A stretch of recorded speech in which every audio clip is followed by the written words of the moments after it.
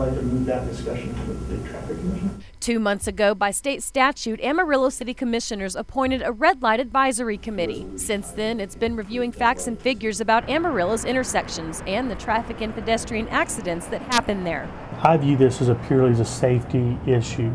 It's not about a monetary issue, and I think that view is probably viewed along with a lot of other people. I know the police department has found it to be a very effective tool to slow down accidents, slow down drivers.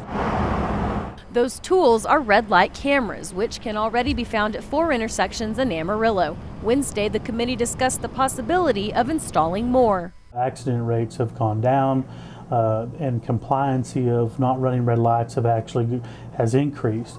So you've seen a decrease of tickets, and what is occurring there is just people knowing that there's red light cameras there and they could get a ticket. It seems citizens are torn on the issue. Sometimes it feels a little invasive, feels like you're being watched. But some also see a positive side.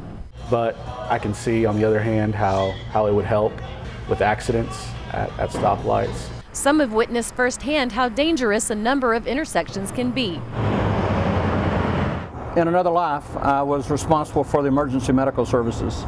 So it's often that we ran a lot of car wrecks and busted intersections. And adding red light cameras to them is just another reason for them to hit the brakes. I mean, it's made me slow down. I've got a ticket.